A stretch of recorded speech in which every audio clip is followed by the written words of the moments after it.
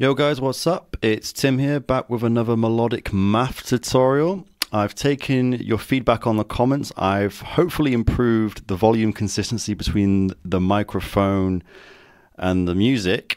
And I'm going to give you a little heads up of what we're learning today. So I'm going to go dive into something called Melodic Movement. And this is how each note, the relationship between each note and how it moves up and down in pitch within the motive itself. I've also used this time some examples from some popular songs because that was requested. I think it makes more sense than me just looking at deep house tracks.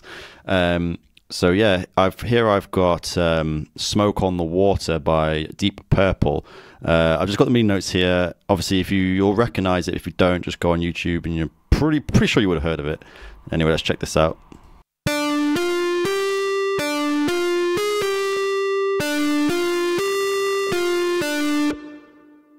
So then, let's have a little recap from the last episode. Oh, and if you haven't seen the previous episode, the introduction to Melodic Math, go check it out on my page. I'll put a link in the bio. So if we look here, I've got the MIDI notes drawn out, as you just heard, and I've folded the notes here, so we're only looking at the notes in the scale, and the scale of this particular riff is in G Figian, which is a variation of the minor scale. It's actually a mode. You can check more of that out, or maybe I'll do a video on it one day. So yeah, that's the mode we're in, G Figian, and now, like in the last lesson, I've taken a screenshot here and I've applied some graphics to help you understand it. So this is just a recap from the last episode where we talk about the rhythm and the melodic structure. So we've got A, B, A, C, A, B, A, C, and A plus B plus A plus C equals 32, so it fits the space of 2 bars perfectly, which gives it its balance. As you can see, A is 4, 4, B is 6, and a C is a 2 and an 8. And that gives it its length of note. So then, what's new? Well, we're going to talk about melodic movement, which is the relationship between 2 notes or 3 notes in a motive and how they jump to one another. So if we go to the next slide, we see this. And as we can see, in the first motive, the A motive, the red one, we can see I've drawn an arrow and I've put E2 as it goes up 2 intervals in the scale. So it goes from D to F. Remember from earlier I said the notes are folded here, so this isn't just 2 notes up the piano roll, this is 2 notes up the scale, the G Figian scale. So we say E2 because that means to elevate by 2 intervals. If I was to say E1, I would be elevating by 1 interval. If I was to say E4, I'd be elevating by 4 intervals. And then you can see here on the yellow one, which is the C motive, is an F1, which means to fall 1 interval in this case. If I was to put F3, I'd be falling by 3 intervals of the scale. And finally, there's an N here, which represents no movement, simply because there's only 1 note in this motive. It's just by itself. But if there was 2 notes and you put an N, it would just mean there is no movement in pitch. You do not go up or down, you stay on the same. So if there was 2 notes here and I had an N movement, it would just be G and G again. Now I want you to pay attention to these A motives here. As you can see, the first 3 all elevate by 2, but the final one falls by 2. Now we can say that this motive always has an interval movement of 2. It always moves by 2, rather it be up or down, or wherever it might start from. So now if we move to the next slide, it will all be explained what all this does. Right then, so as you can see on this graph, I've added some Roman numerals, which is completely new from the last video. So as you can see, the A motive here is 4, then there's the Roman numeral value of 2, and then another 4. So like before, the 4 still represents the space of 4 16th notes. So you can see this is the space of 4 16th notes, or a quarter note. And then there's the value of 2 here in Roman numerals, which means we are moving in a melodic movement of 2 intervals of the scale from D to F. So we're moving up 2 intervals of the scale. And then the 4 represents the space of 4 16th notes again. So the 4 represents the space of the note, and the Roman numerals represent the interval change of going up or down the scale. And on the B here, we see 6. So 6 represents the space of 6 16th notes, which gives it that size. And the N represents no movement, as in, well, there's no other notes to move to, so no movement.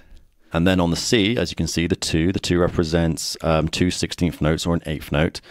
And then there's the interval movement of 1, as in moves 1 interval down the scale.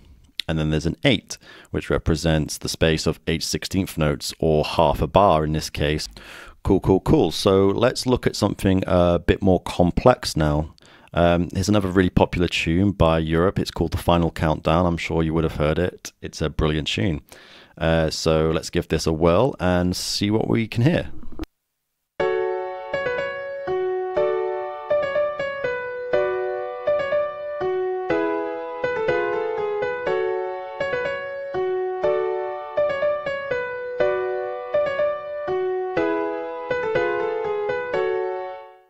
Cool, cool, cool.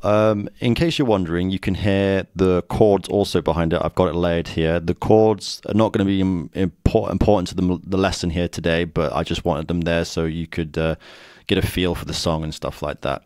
So yeah, anyway, back to the melody here. As you can see, there is 4 phrases here, starting with a silent note here, and then we have the A, and then the B. And again, silent, A, B. Silent, A, B, silent, A, B. Cool. So I've gone ahead and made a screenshot. Let's zoom in a little bit.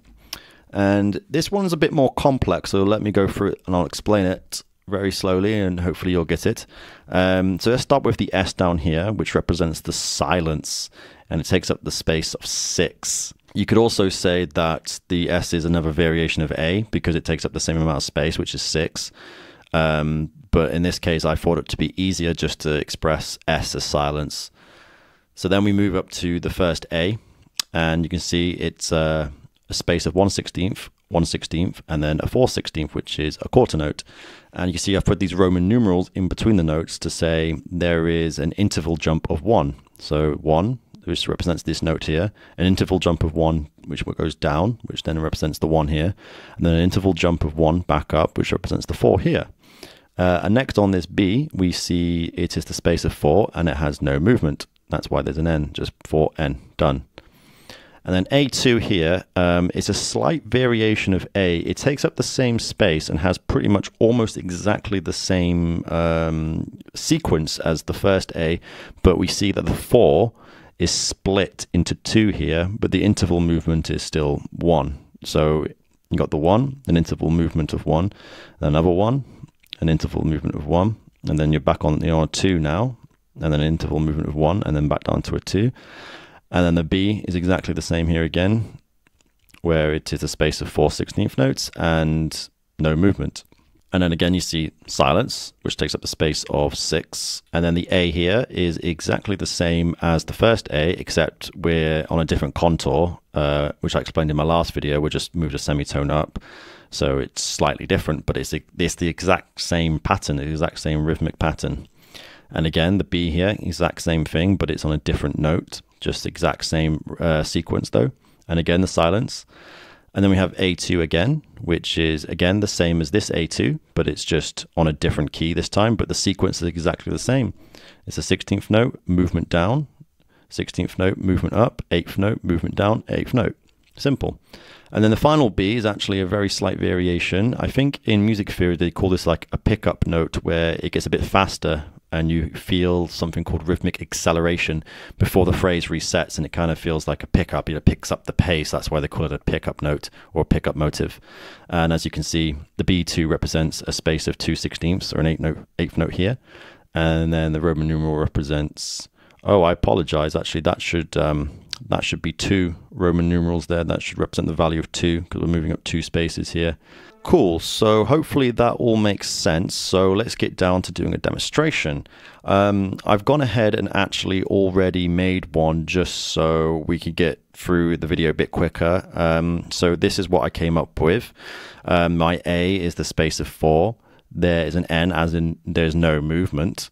So it just goes to the same note again, and it's also the same size. I like doing this with my A's because I feel like that gives it the stability and really like gives it the punch, like a doon, doon, you know, so it just stays in place at the start.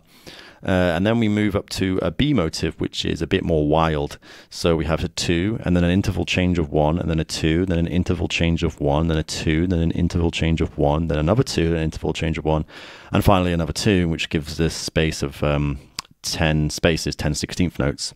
I've also made it even spicier and added in a C, and the C is a space of a 16th note. There's 2 interval movements, another 16th notes, an interval movement of 1, and then the space of an 8th note or 2 16th notes. And then I've said silence equals 10, and the silence here still equals the same length as B, but I've just put it in as a separate keys just so it's a bit easier to understand.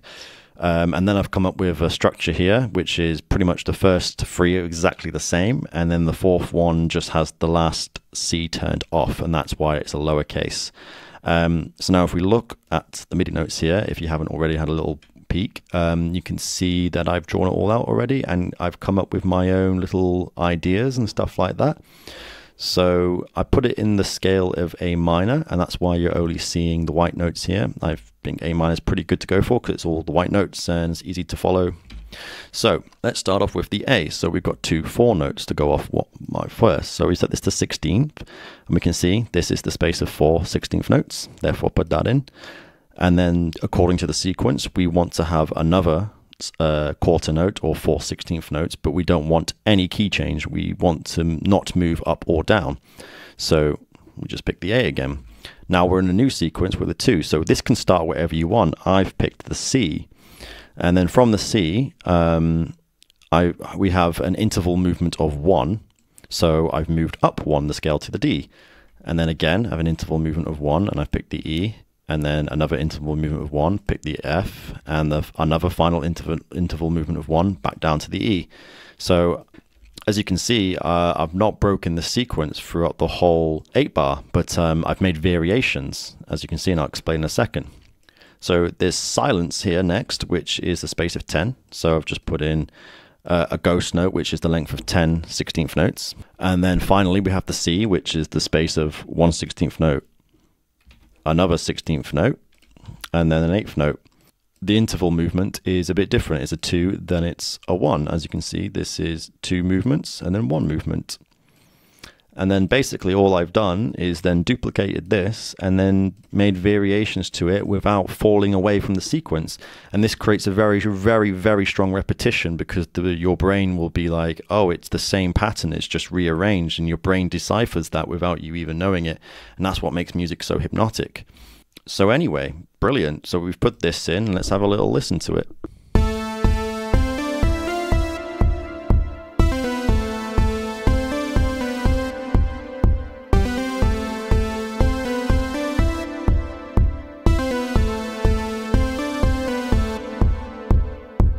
Worth mentioning, if you're wondering why this C's turned off, if you haven't realized already, it's because in the sequence I said that this lowercase c represents the same motive C, but it's just turned off in this case, and I feel like that gives the space to just close the 8-bar off.